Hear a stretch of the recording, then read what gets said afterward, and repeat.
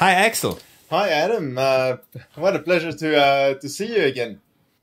Yeah, a long time actually. The last time we saw each other, I think it was in Warsaw. Good.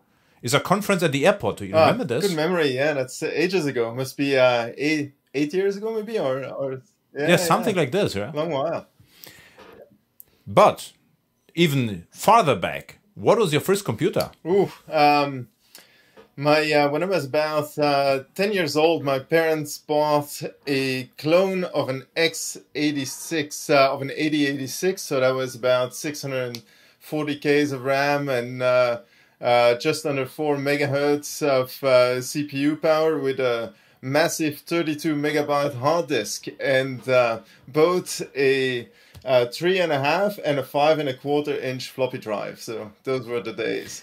Which year was it, roughly? This must be around 1990, I think. 89 or 90, something like that. Okay, this makes sense. Because I started a little bit earlier, maybe 86. And I don't think that in this year PCs were around. Not 86. Because I think they came a little bit later. But around 89, 80 or something, they were the first PCs I saw. And before that, it's interesting. I will have to look it up. When 8086 came around, because I got this later. I bought a machine, maybe it was 94, something like this. And I used one, really cheap one, but I had lots of fun with it. But it was, yeah, interesting.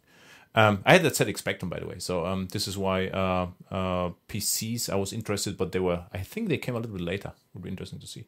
What you did with the machine? What was your first action? So you plugged the power on, and what then? You started to program Java or what? Well, technically, it wasn't mine. I was still a 10-year-old boy at the time, so it was my parents' computer. But I was quite lucky because a year or two before, a father of a friend of mine from elementary school at the time was getting into programming himself. So this was still very early days. This was the 80s. So most of the world hadn't gone digital yet. So he was doing that as a job, and he offered me and a bunch of other friends from school to teach us some GW Basic at the time. So this is something really obscure with line numbers under DOS, and it's a very different era. But that basically got me started, and that's how I had my first little steps on my little diskette that I had there, and I used that with the computer at the time. Yeah, I also learned GW Basic at school later, and I remember the PC this was strange. It was from AEG, the company, the German company, AEG, you know? AEG. Yes, I do. Yeah, I think they exited that market a long time ago now, but yes, they was. And this, I forgot, I knew even the name, what GW stands for, but I also learned it. But for me, it was a little bit nicer Basic. So this Basic I knew, it was more primitive than the GW Basic, I would say. Mm-hmm. Okay. And what you did with the GW Basic? Or it was very simple stuff. These were really my very first steps into getting familiar with what a computer was and what it could do. So we developed some simple little things, like simple games like guess a number, and the computer would pick a random number, and then you enter a guess, and it would say higher or lower, and until you finally guess the number. So very, very simple things at the time, but that was great because it got the mind set up for the kind of thinking that we would need later in our careers as well, for solving problems and analyzing things. So I actually really enjoyed that time. And you didn't started to play back then? So you started programming right away? Well, I did have a games console at the time. I had something called the Sega Master System, which is also some ancient piece of technology. And on the computer, there were some games, but everything was much more primitive than what the game console could do at the time. So yes, there were some games like things like Alley Cat. You may remember some very early 1980s games, or and then eventually, I think the most advanced game I got on that computer was The Secret of Monkey Island, which I really enjoyed and spent countless hours on. Is Sega still around as a game console? They got into trouble in the 90s. I think they basically miscalculated, or there was a lot of internal chaos after the Mega Drive. They then basically with the Saturn competing divisions between Sega of Japan and Sega of America basically caused them to make a huge mess, lost a huge amount of market share, and by the time the Dreamcast came around in the early 2000s, that was basically the end of the run in the console market. They couldn't catch up with the PlayStation anymore, and that was that. So they're just licensing their titles these days to Nintendo and a bunch of other companies. Yeah, well, this is what I remember, because, in the arcades back then, there was also Sega, the logo on the, so this is what I remember. I never had the console, but I liked this was Capcom, Sega, what else? I spent way too much money on Daytona USA as well in the 90s. That was a lot of fun. All those okay. games. Cool. So you like programming then? So you spend more time programming than with Sega, or what was the relation between? Oh, it's your Sega time and GW Basic time. Good question. I don't know. It's a long time ago. It's about it's more than 30 years back. So I don't know what the exact relationship was in terms of time.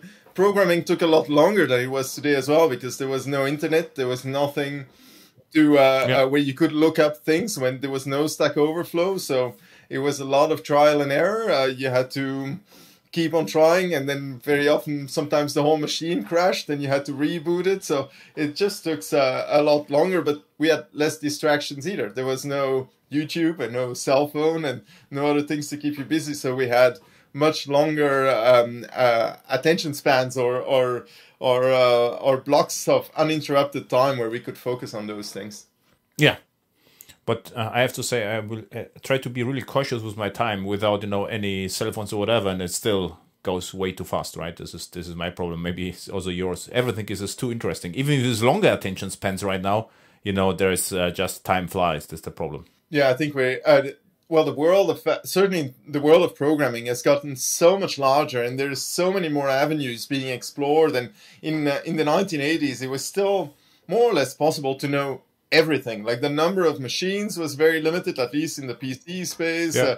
The hardware, the software, there were very few abstractions. You could really know a lot. And now these days, it's just so specialized and so many different avenues you can go and explore. So yes, it's you have to make conscious choices of saying no and not going down every rabbit hole these days. Yeah, this is why I stick with Java. It's still fun. There's still no time. So that's that's the problem. Hey, what happens with GW Basic trajectory? So you stick with GW Basic. What you develop, or what was the maybe most impressive GW Basic app you wrote or program? Oh, I don't think there was anything very impressive back then. Or complicated. Not much more than the little games and the things I wrote you about. There was also something in the 1980s which has completely disappeared now, but you used to be able to buy those books that had printed listings of games that you could type and copy over, and then you could search for hours for the one typo that you missed somewhere. And so I had a lot of fun with those as a kid, but I didn't stick with GW. Hey, you managed to be successful, because as I remember, I was not able to write anything from the magazines, to make it run. Maybe my computer was slightly different. So, but it was really hard, to be, because there was no persistence. I could store it on a tape, but it was not that easy. So it was really hard to be successful just typing, the listing from books and magazines. Oh, it was terrible. It was terrible. I had lots of practice in playing the games, spot the 10 differences between these two images, and then this guy has a beard over there and a feather on his hat. And that was very helpful to kind of see which character I may have missed while copying things over. But it was really terrible. It was, But those were the days, and that's what we had at the time, and it was fun. So that was good.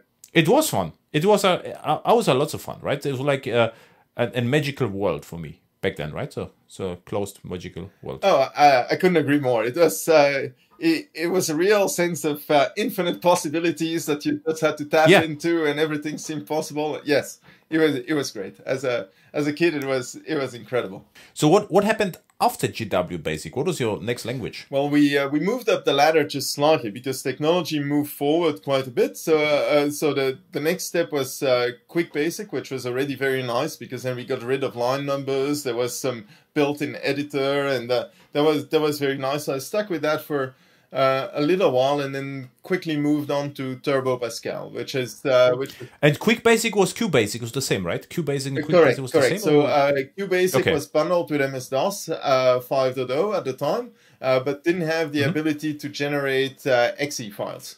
And QuickBasic was independent. Probably got a pirated copy of that at the time. That basically did let you produce an exe, and then you could run it under DOS without needing the interpreter to be around. Okay, so what you did then with QBasic or QuickBasic? So what interests me, what you wanted to achieve back then? So why you started the program? Just to play games, or what is your goal? Well, I think that there was no real goal in itself. There was a bit of tinkering at the time. In the QBasic days, was still kind of figuring out what we can do and playing around. It was a part of a discovery journey. Later on, it kind of changed. When I picked up Turbo Pascal, I also got my first exposure to assembler, because you can embed some assembler in Turbo Pascal, so getting to know a bit more about the machine and how that worked. And then there were different motivations, because of course as a kid I didn't have any money, and most of the games I couldn't afford, so breaking the copy protection of some games by learning assembler and introducing no-op instructions where they would kind of go and check the license key or something was a different motivation that I got in the years after that. But yes, nothing spectacular at all in those days. Yeah, but this was already spectacular. I mean, if as a kid plays with Pascal and assembly, I mean, this is extremely spectacular right now. Well, as I said, lots of time to tinker, and there were some motivations, especially I enjoyed Lemmings a lot also in the 90s. And, and being able to get rid of that copy protection was a big motivation to be able to play that more on the computer at home. So that's I remember Lemmings. They were like small creatures, and there were some suicidal tendencies they had, right? They most certainly did. You had to protect them from themselves and get them safely to the exit of the level. Yes. Okay. One question regarding Turbo Pascal and assembly, maybe you remember, but you could load from Turbo Pascal assembly code? You could embed it, actually. So you could, there was, if I remember correctly, there were some special constructs in the language where within that block it would then be assembly, and then you could use that.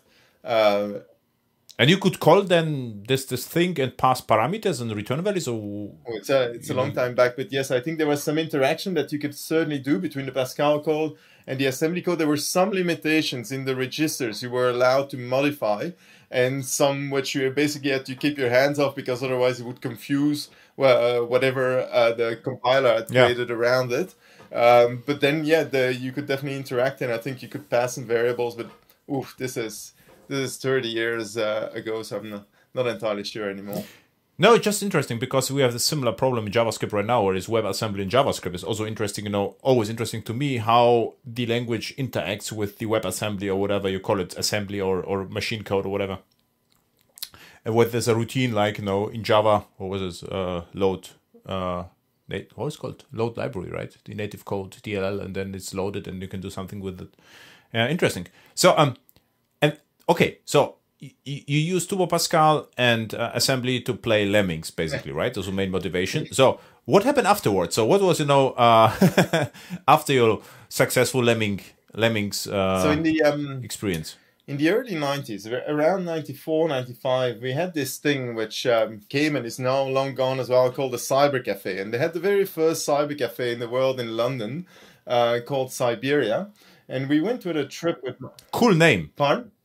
Cool name, by the way. It was, and I'd read about it in some paper, or I'd heard it on the radio, I don't know.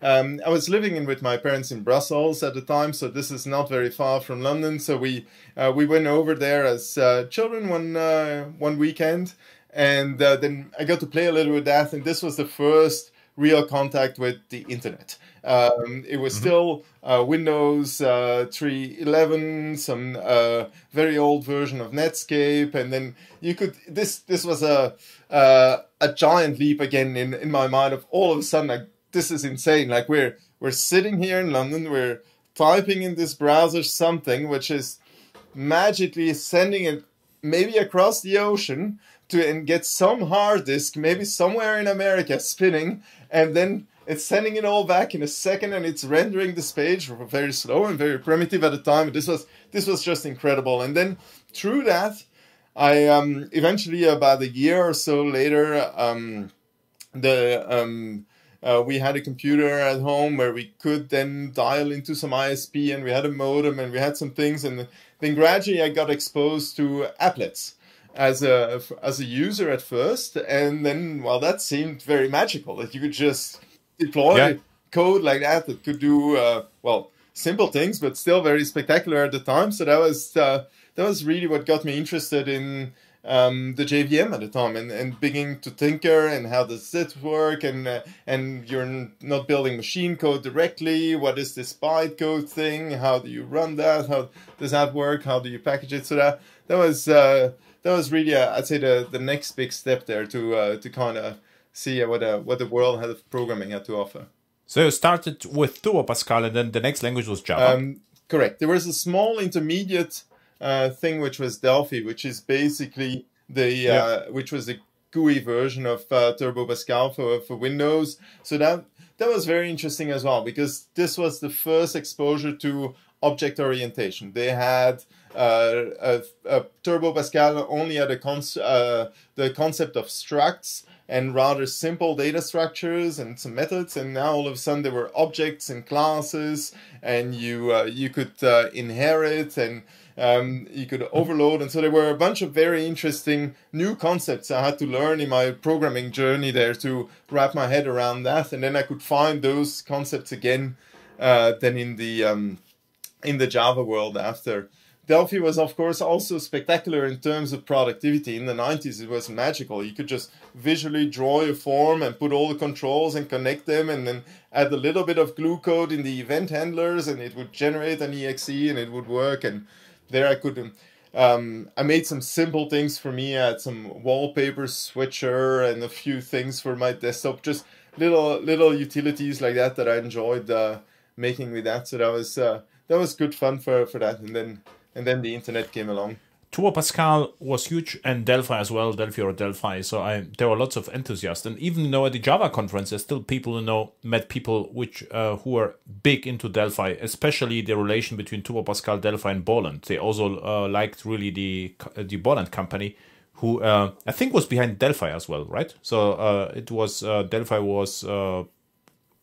Borland was behind, and the environment, at least the IDE, was the most famous one, was from Borland Delphi, and then became JBuilder. There was another product called JBuilder. But I'm actually impressed that you started with Java that early, because I was aware of you, as I said, so around maybe 2017 or 16, if you started with FlywayDB, and before that, I don't think we ever met, right? So it's just like, or I think... Well, we're skipping a few years here, but Flyway really started in 2010. So that's okay. And that we must have met a few years after, because I only started speaking at conferences shortly around that time as well, and it was probably 3 or 4 years in when I'd moved up from some local Java user groups to maybe the JAX conferences and a few others that we may have run. That you in Warsaw more, but it was 2015 or something around that. So this is where you met. Okay, interesting. So you liked applets and you liked Java as well, or you say, okay, Delphi is just better. So what was this is interesting. So you knew Delphi first, then you saw Java. Was Java better, easier, or what? What was your impression? Oh, it was much worse in a whole bunch of respects. The Delphi story was really fantastic. When you think about it, you had incredible productivity for building something graphical. You had an incredible deployment story on your local machine, where you could have a self-contained exe with no dependencies on external libraries, no runtime required.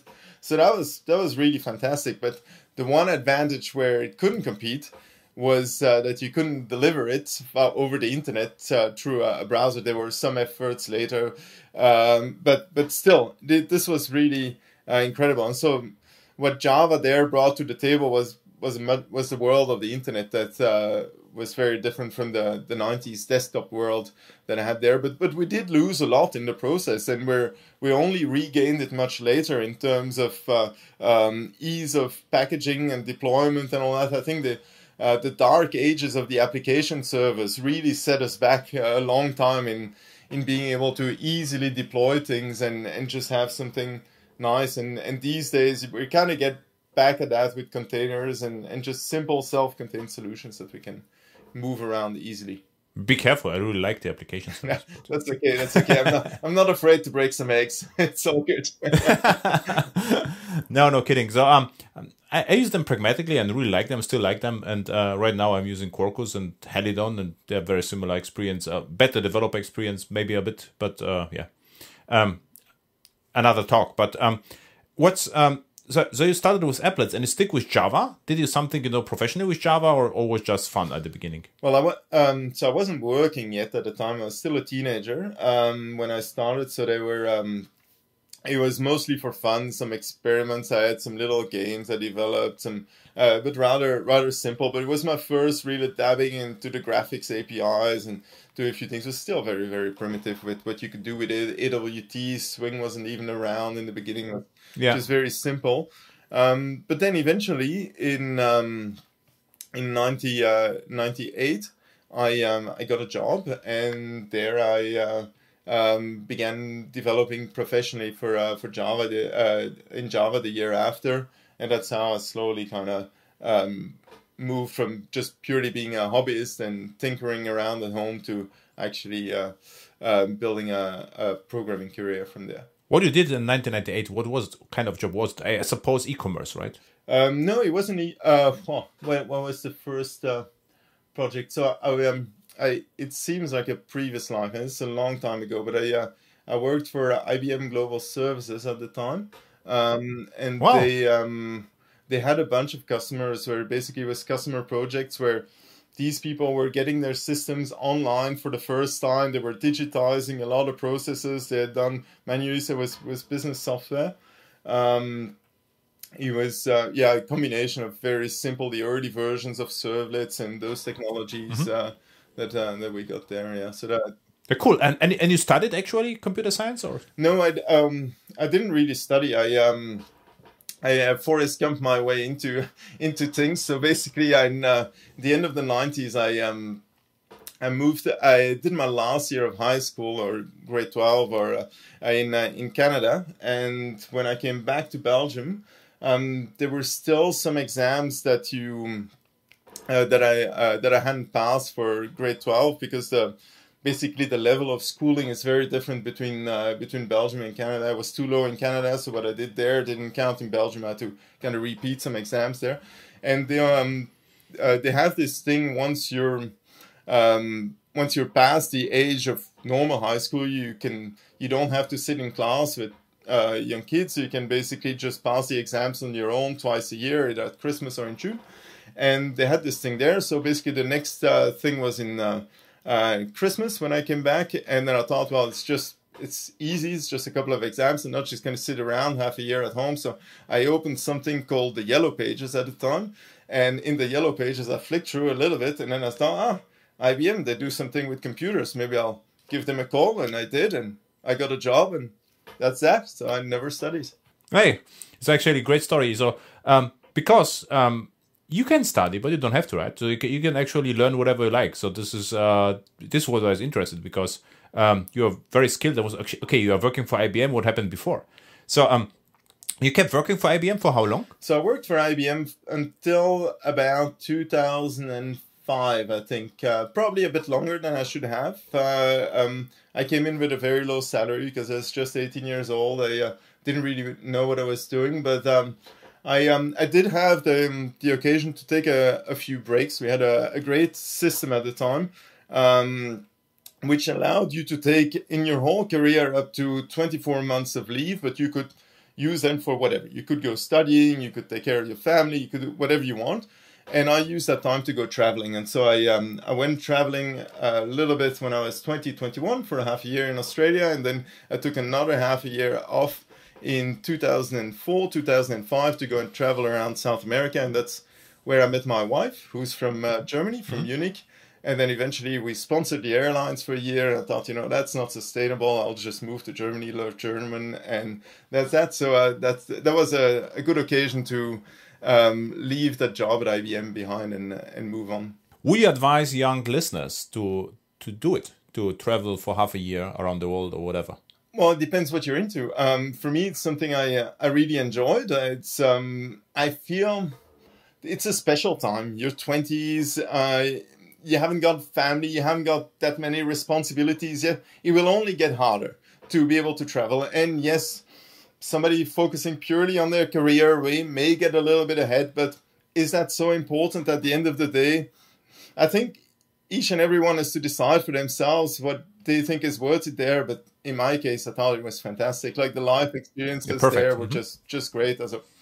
I'd say if you feel like it, do it. So, okay, what happened? So, why you quit IBM because you had to move to Germany, right? Correct.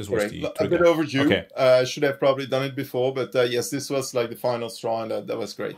And you did the entire time Java at IBM? Yes, it was Java all the time. Different customer projects. And what was the range from servlets to application servers, WebSphere? Yes, it was WebSphere, and then in the beginning we still had this IDE called Visual Age for Java. A very obscure thing. They did have some very interesting properties that we only regained much later in other IDEs. Like all the code was compiled all the time and ready to run, and you could run broken code as well. And so that worked very well. So in terms of productivity, they had some very weird quirks in terms of version control and other things, but some very nice attributes as well. The interesting part and unique about Visual Age for Java is the source code was not a file. It was in a database. This was the unique thing about that. And I don't know whether you remember, what I don't like at all about Visual Age for Java, I couldn't see the entire class. So you only could, click on a method or field, and you just saw, the block, but it was impossible to my knowledge to see the entire thing.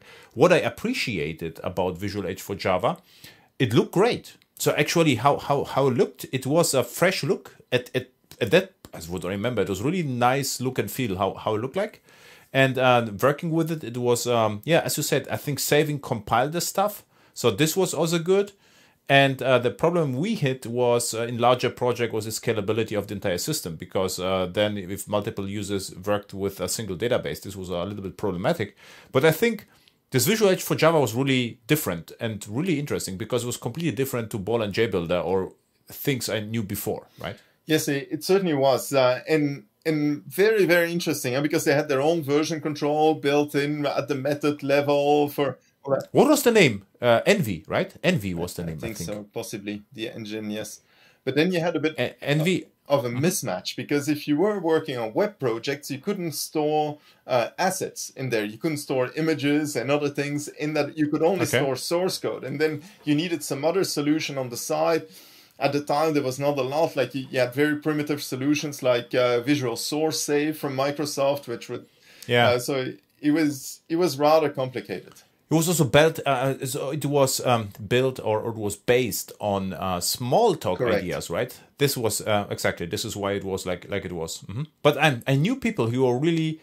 They just wanted to use Visual Age for Java. They really liked that. And later came Eclipse, but it was not. It was somehow similar to Visual Age for Java, but completely different, right? So. Yeah, Eclipse came then in 2001, I think, if I remember correctly. And, and that kind of grew up out of the research labs in Switzerland, where Eric Gamma, who had worked on the patents book and all that in the 90s, was working. And then there was open source. An open source IDE was something very new at the time. Also, it was really groundbreaking. And then the whole concept of refactoring and early things that came in there was very, very interesting. The idea that you could build up so much more intelligence about the code and reason about it. The tooling up to that point had been quite primitive, and this really opened the floodgates to a certain extent to much more modern tooling. So that was a very interesting development. But then a regression as well in terms of the compiler in the beginning that improved afterwards compared to Visual Age.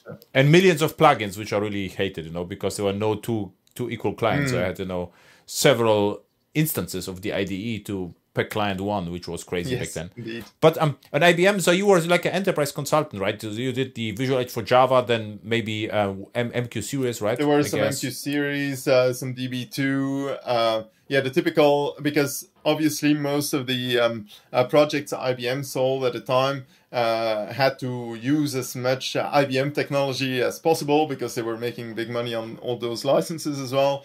And yes, so we were stuck with WebSphere as well, with terrible startup times at the time because our machines were very underpowered. And even the early 2000s, you'd be lucky to have 64 megs of RAM. Like this was much different hardware story than what it is today. So that was basically yes, it was end-to-end IBM tool chain.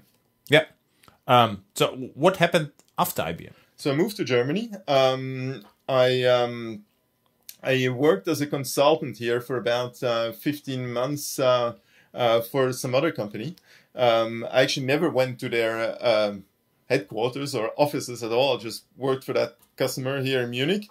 And that was very nice because first of all, it allowed me to have a foot in the door here in German society because the first a business language there was English, and I didn't speak a word of German at the time. So that was very convenient because then I could take intensive lessons of German every Monday, and I would practice on the computer with CDs, some program called Tell Me More at the time, and then would kind of do that. And after a few months, I got to the point where I could then force my colleagues to deal with my terrible German, and they would have to kind of suffer through that. But that allowed me to progress rapidly, and then so that was great. There was good foot in the door here, and again, in terms of work, it was also I was working on some projects with we had some WebLogic there. We had some different types of J2EE type of technology stack, lots of services talking to each other, WSDLs to describe the interfaces, the typical mid first decade of the 2000s type of technology. Mm-hmm.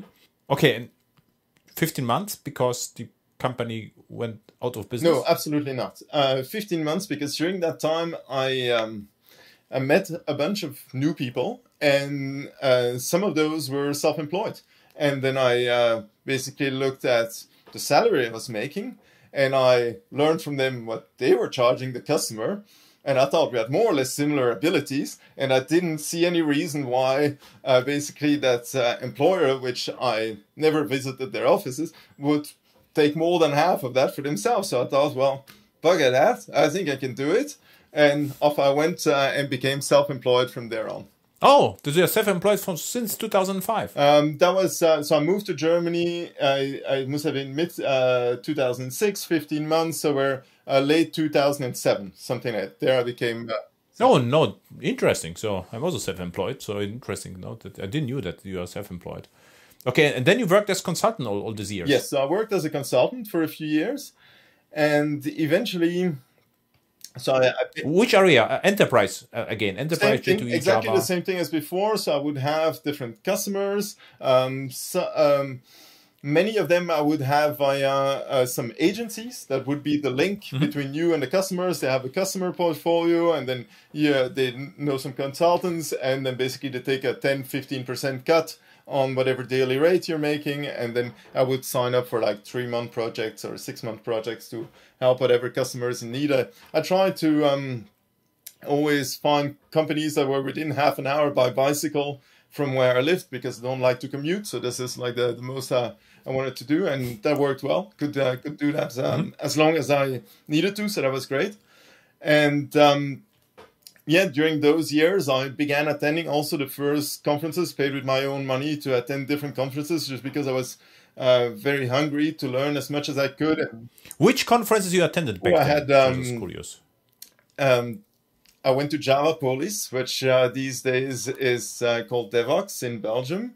And I went to QCon in London, which I thought was also very interesting. That was also a very different type of audience and talks, and a bit more focused towards architecture. So that was very interesting, because I was about 10 years into my career at that point. This was a lot of topics I was getting involved with. So that was great.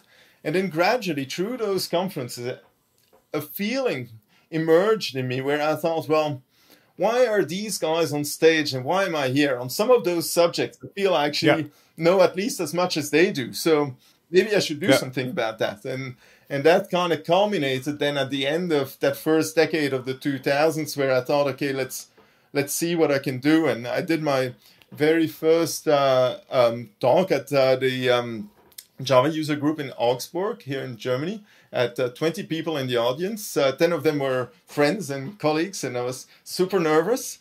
But it was a great experience, and then kind of went from there. And that was really interesting. What was the title of your first talk? Oh, good question. I think it was continuous delivery, because I got involved in that very early.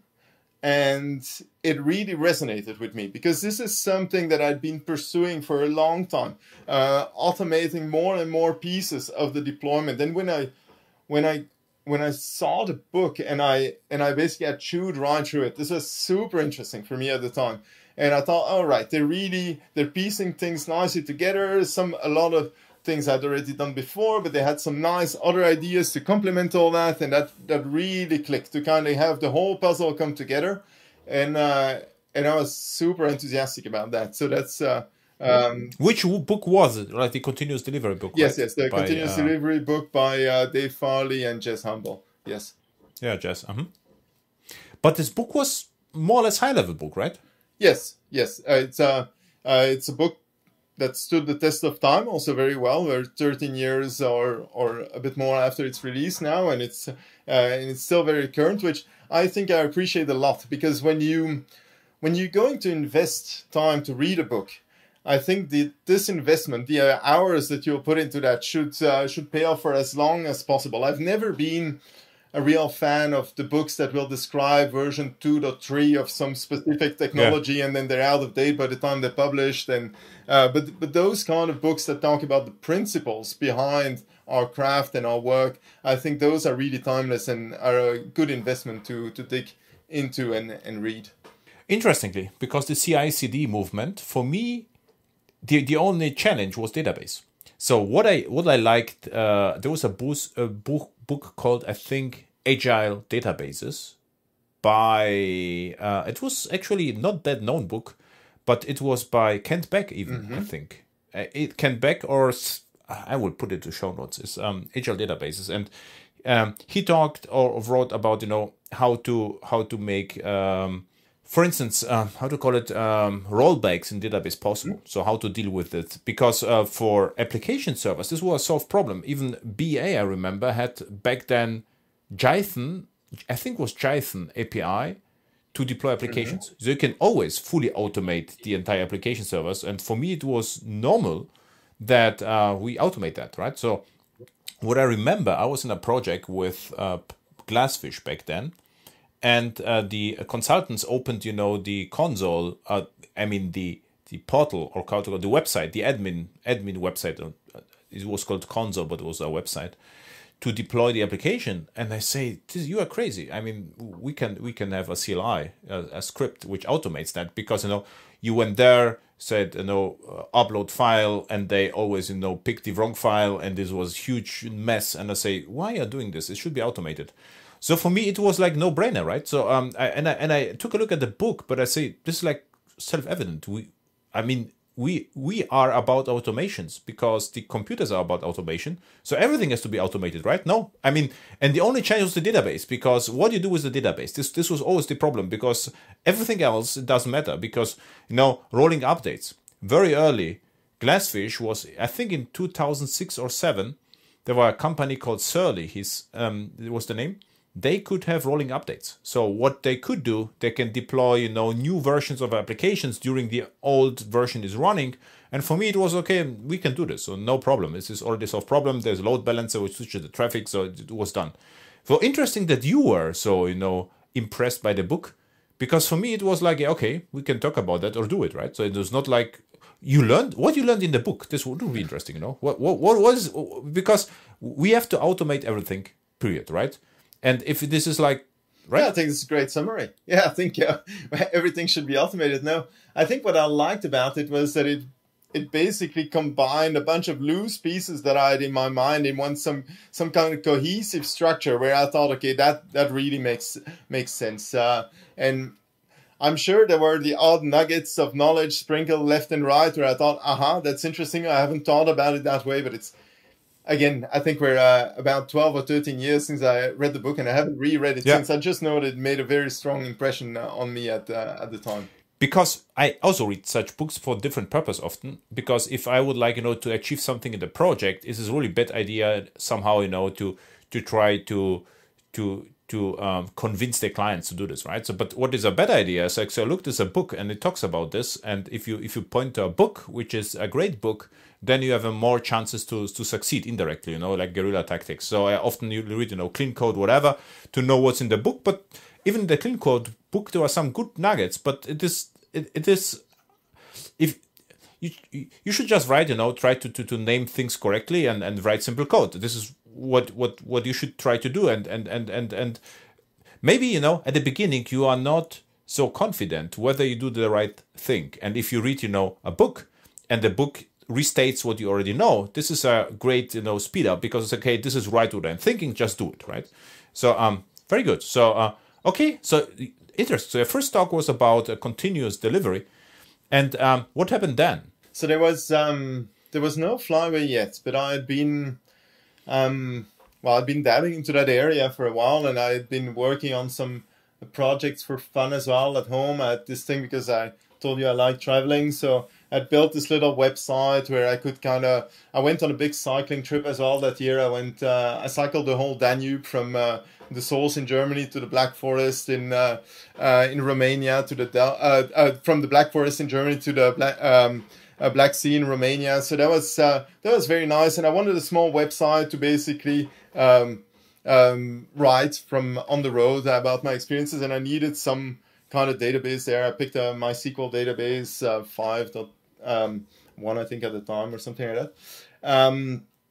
And at some point, of course, as I'm developing this thing, I realized, well, geez, we got these structural changes. And up to that point, most of the projects I'd been working on that kind of separated all that. So you would have some SQL scripts in random state of accuracy, and that would be run, or you'd have a set of individual statements that you'd run and be always a bit of a mess and brittle. And I thought that, well, there's got to be a better way. And Rails had come around a few years prior, and they'd already introduced this step with migrations with a Ruby DSL to kind of do that. And then I looked around, well, what's available in the JVM space, and Liquibase had just come around as well a year or two prior. So I looked at the XML and I thought, well, it's not really what I want, because I want to think in SQL, like the database is. Yeah. I don't want an intermediate layer where I have to translate in my head from what will actually be output and what will there, because in most projects, the data will survive the code. So this is the thing that really should be focused on and should be clean. And so I looked, and there were some projects. Wait a second, Axel. You said right now, data will survive the code. Is this you're saying? You heard it somewhere? Because I say the same. So you know, from different contexts. So people try, back then create DAOs or data access objects to decouple from a database. And I say my observation is actually that a database outlives the Java code. So there is no reason to being, to encapsulate or decouple from database, because if something changes your code, not necessarily the database. And you said the first time the same. So it was like your observation, or was it like another book you read, or no, where this you is have first-hand observation? I've had this on many projects in the consultancy years that I did, where even just changing a system, like we had systems in PHP that were totally outdated that we had to move to the JVM. Well, what stuck around? The database. Of course. Yeah, exactly. Or between different generations of technology on the JVM, the database stuck around, the code got thrown away and rewritten. Exactly my observation. This is not just a saying. That's the truth. But I still have, convinced in some code reviews, developers, you don't really have to decouple, have to mappers between the entities and whatever, and decouple from a database, because the database is usually the master, right? So, very good. So you started with, and this was my suspicion, that you knew about migrations in Ruby, because they started the very first time. So the creating the database was a central part of Rails. Right. And okay, you know about migration. What I did back then, I used JPA, and some providers like Eclipse Link or Hibernate had a poor man version, of dealing with it. And yeah, interesting. So and you try to replicate migrations, or create something from scratch. Yes. So I wasn't very happy with the Ruby DSL. I really thought this should be something that should be done in SQL. So I looked around on the market, and there were some projects. I think one was called C5DB migrations, if I remember correctly, and they were doing some of that in SQL, and I was going in the right direction, but there was enough that wasn't the right fit for what I had in mind, that I would have had to convince the maintainers of a change of direction and submit so many patches that I thought, by that time, the tool's so primitive, I can just do it better myself. Mm-hmm. And that kind of became the embryo of what later became Flyway, because I had this then for my own little travel reports website. And then I had a customer where, after I began giving all these talks on continuous delivery, they were quite keen on, or they were willing to kind of embark on that journey to automate everything, because they were coming from the world you were describing, where people were picking an individual file on an application server, deploying that, and error prone and so on. And so we embarked on that journey there very early in 2010 to fully automate everything. And of course, the database became a thing there as well. And they had an Oracle database. My code was for MySQL at home. And I thought, well, what do? Do I just copy it over, give them all the IP, and then we'll kind of go?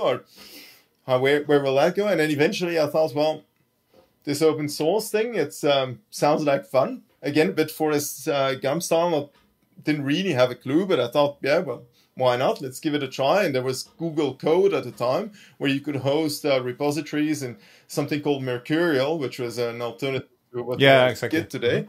And that seemed fun. And the Apache 2 license seemed all right in terms of what you could do with it and the rights you're granting. So I thought, well, let's just move that to Google Code and add the necessary abstractions to make it work both in MySQL and in Oracle. And then basically had that customer as the very first user of that, and then we just kind of went from there. You designed the logo from beginning? No, I had it in mind, but I'm terrible. I've got two left hands. I can't draw. So the first logo, I for those that don't know, it doesn't look entirely like that on the website these days anymore. But it was a hand-drawn logo of a cylinder and some wings, and I had to convince my wife, who actually drew it. I told her, this is really what a database looks like. Trust me, and add some wings to that, because the word Flyway is a rather uncommon English word that basically it means the migration part for birds that will migrate from one continent to the other. And that is the Flyway. And I thought that was very suitable for the kind of job it was doing. And then so we added a database with wings, and then that became the logo. This would be the next question: why FlywayDB? And you had the name from the beginning, right? Yes, I had the name from the beginning. Yes, and then the logo was drawn on paper. I scanned it. I filled in the colors with Flood Fill and Microsoft Paint, and that was that. Yes, so that was the expensive logo design. And I suppose the first version was like a JDBC, right? Where you read some, maybe it was even hard-coded with MySQL, and then you externalize it with text files, right? So the very first version, yes, I think the first version of the open source project did have the Oracle and MySQL abstraction already in there. It was a very simple loop that would kind of loop over some directory and then look at whatever SQL files. And then I think the naming convention came rather early. I think there was no description in the beginning, just a number or something simple, so that there would be a way to sort it. And then a very simple version of what later became the schema version history table, where we would record what had happened, and that would run there. So, and that foundation kind of carried on till today. It's of course much more sophisticated and all that, but the basic mechanism is still the same. Because you have one like metadata table where it stores the versions and all the metadata, which the state part of the system, right? Okay. And was it successful from the beginning, or how you promoted, or what happened? How successful was it? Day one, day two, maybe next week, or what happened? almost zero in the beginning. It was very quiet. There would be the occasional download, whether it was a bot or a real human, I don't know, but the counter went up, but very slowly, like 5, 10 downloads in a month, maybe a month with 20 after a while. Like they slowly went, but of course, a snowball takes a while to get rolling, so no overnight success, but then nothing is. And what was important is that gradually feedback began coming in, where users said, well, we're actually using this now for Oracle, and we need a bit of a description because we have more files and we can't read that, or we have some Postgres here, wouldn't you support that? Or we have SQL Server. And so gradually the feature set, driven by the requests of the users, began expanding to cover more databases, more edge cases, more special bits of functionality. Why you had to support multiple databases? Because to my knowledge, the SQL statements, there's the complete create statements or update statements or whatever. So why you had to be aware of databases at all back then? Well, there's subtle differences. There's subtle differences in how the databases work. Some have a concept of a schema, others do not. Some have different data types that are needed to support in that one table with a history. And the DDL for that one table would be slightly different as well. Sometimes the query for that table would have subtle differences because things would not work, or the quoting would be different marks and all that. So even though SQL is a standard, it's different enough that you couldn't have one size fits all. The problem was your schema table, right? The metadata table. This is the only problem. Primarily, yes. Yeah. So you could keep the state in Git or whatever, there would be no problem at all. There were some other things, like later the clean functionality, for example, was very database specific, enumerating all the objects in the database to find out. Exactly. JDBC metadata, right? Yes, so you have to be expert the information schema, which sometimes is called differently as different tables and so on. So that. I understand now. Cool.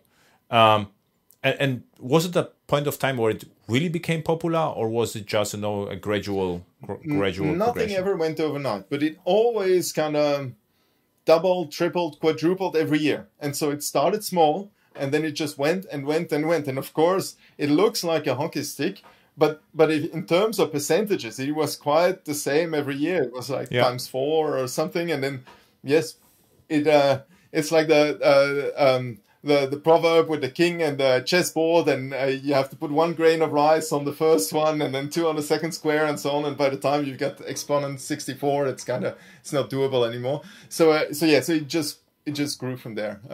So how long it took until it become really noticeable? So I would say 5 years, right? So I would say it took a few years, yes. So to get back to your earlier question of how I promoted it in the beginning, it didn't just kind of have the project there. Stack Overflow had become a thing about a year or two before. I think maybe in 2009, Jeff Atwood and Joel Spolsky started that, I think in that summer there. So I had an account there. It took me a while to be able to get enough points to be able to create a tag and then have that. But there were already other questions where I didn't need a tag, where people had been asking about database migrations and different tools. And so I could answer those and then put some links that would refer back to the Google code page or to some solutions or database specific pages there, or some documentation page. I also searched the internet for blogs where people had been discussing that and left comments left and right about, hey, by the way, these days there is a solution out there that does the problem or does solve the problem you described there. And that was like the early marketing that I did to be able to attract some attention. And you wanted to earn money with it, or what was your motivation? I told you I Forrest Gumped into it. I had no clue what I was doing for the longest time.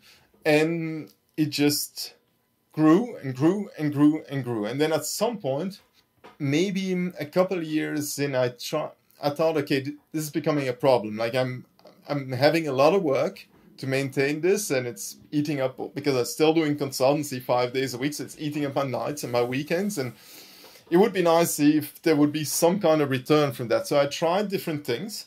And the early attempts were some support contracts with just for the open source thing, and paid feature development, where I would have some features in the backlog, and companies could then sponsor the development of those features.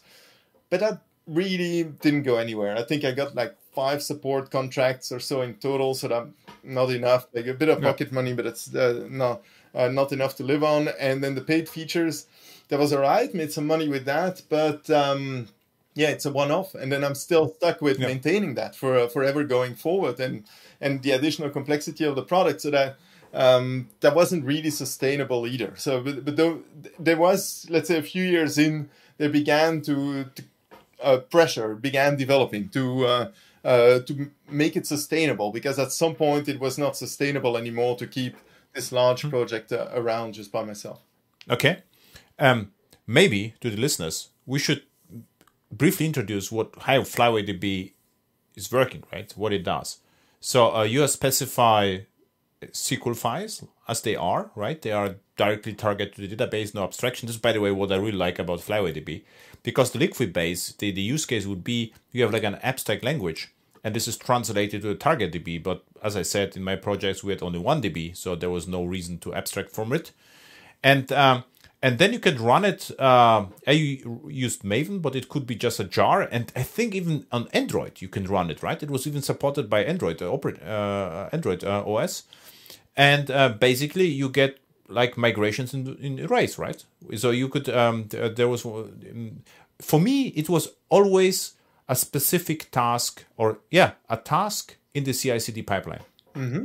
This is what we did. So we have a dedicated task for FlywayDB, and for products on application servers, we had like a startup process, and the startup process did it, because there was no, if you deliver a product, you start, the application server, and the expectation was the database was set up. So there was a difference. So in products, we used the startup procedure of application servers, or even startup annotation.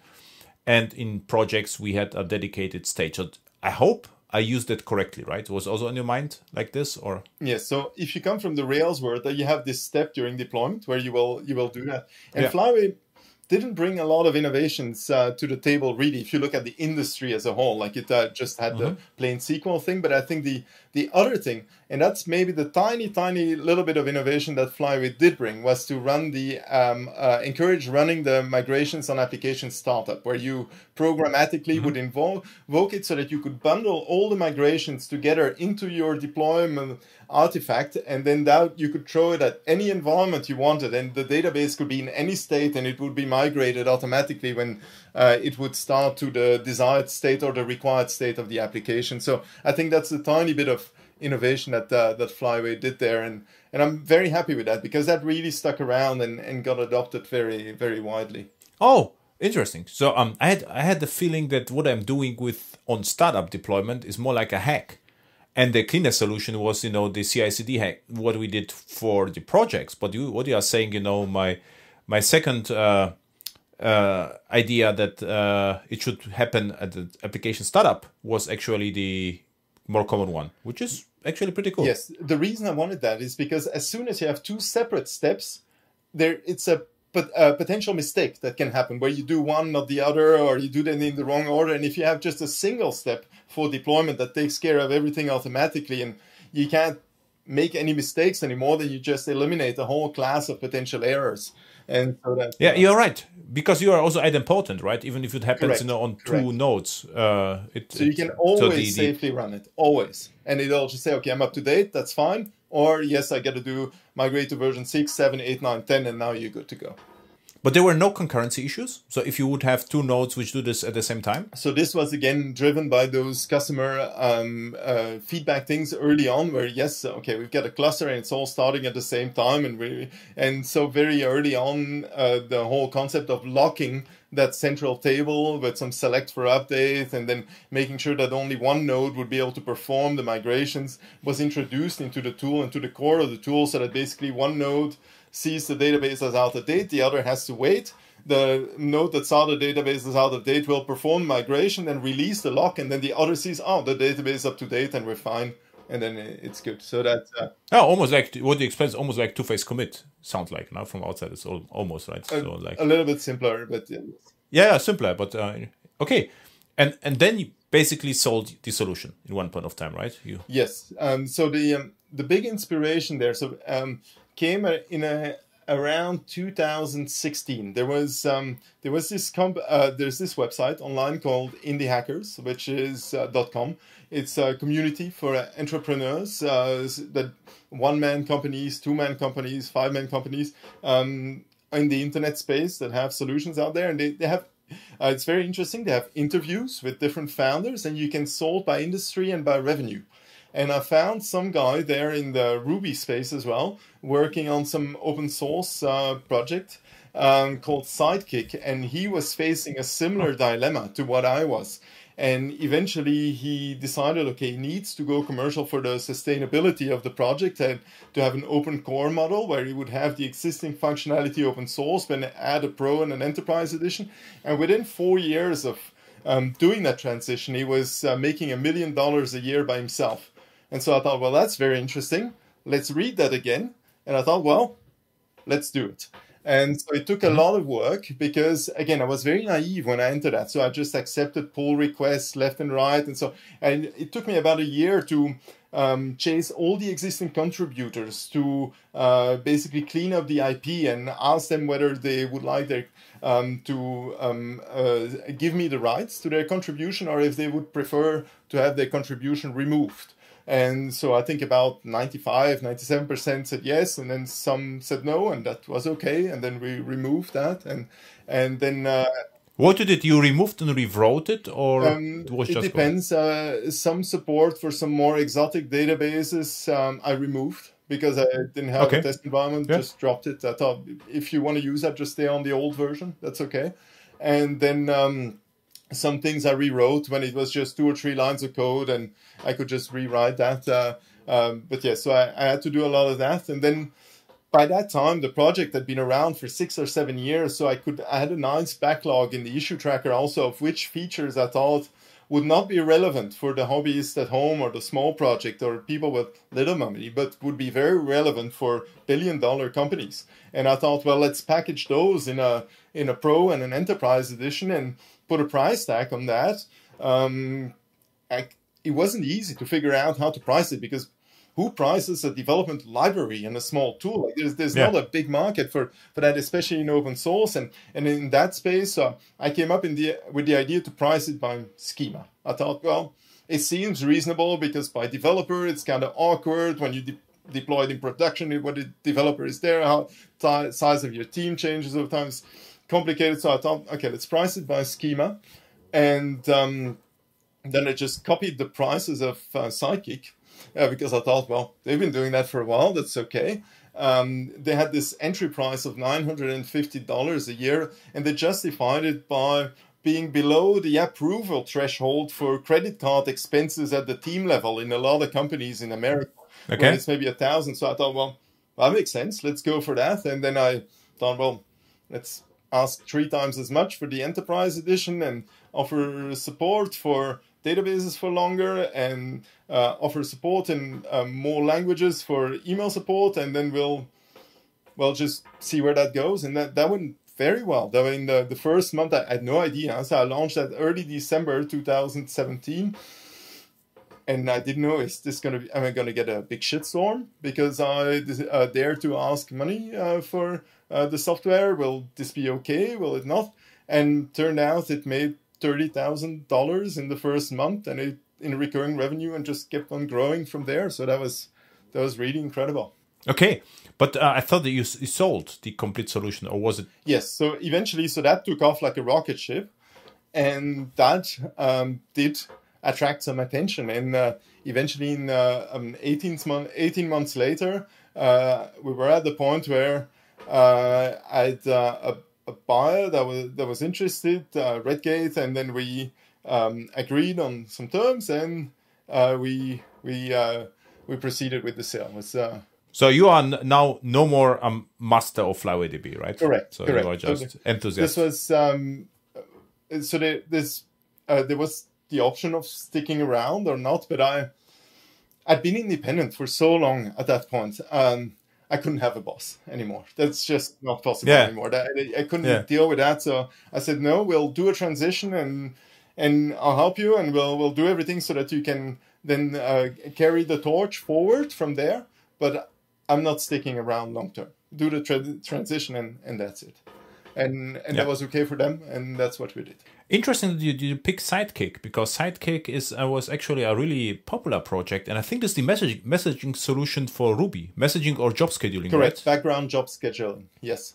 Okay, not messaging as well, or just the background? Because it is used a lot. It's closely related, of course, because to be able to you put your things in a queue and then they get picked up by workers. Exactly. So, yeah. Exactly. Okay, interesting.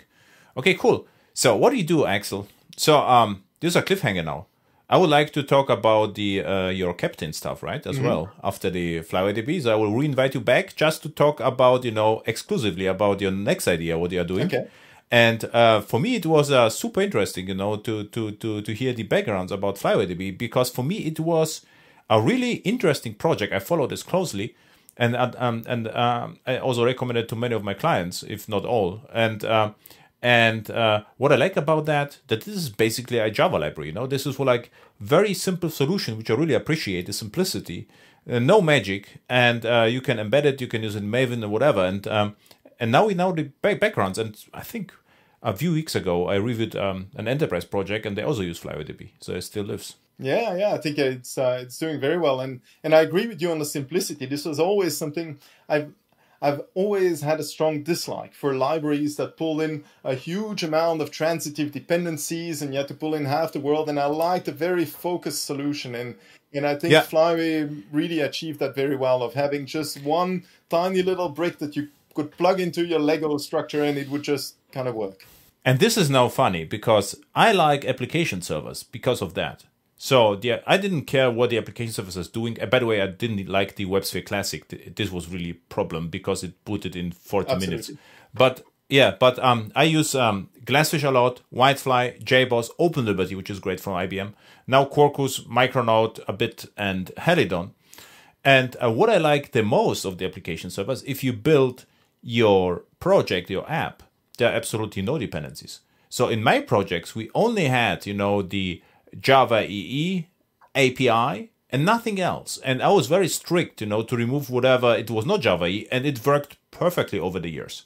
So at the beginning, I heard, it is not possible to build such apps, and we did it all the time, and it worked, and it still works.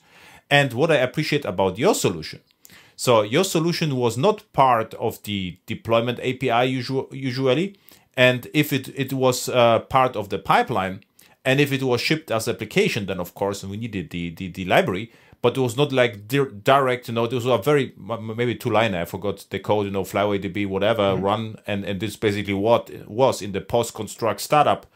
So the mindset was very, very similar. This is what I really appreciated. So there was no abstraction, just, a very useful library. Yeah, and everything was with defaults, so that you didn't have to configure as much. Convention of a configuration, another thing, which I really appreciate about FlywayDB, and Java EE as well, right? So at the end, Java EE, I don't know what they are, aware JPA, you have a class, put entity, all fields are persistent by default. There's a very lean code, and this is what I really, really appreciated the most. And the next time, I would like to talk about Cloud Captain, right? Yeah, I've actually have a few more things on the burner now. So I can't wait to talk to you about it. Yeah, and the next time, very focused on your burner, right? So let's see what your burner is doing. Yes, absolutely. So where people can find you? So do you ever know some where you can follow your current project? So yes, give me some. So I'm on Twitter at axelfontaine.com. I don't post very often, but I'm there, and I've got a GitHub account as well, and I've got the axelfontaine.com website where you can find all my contact details if you want to get in touch. And yes, and then we'll talk about the new projects the next time we speak.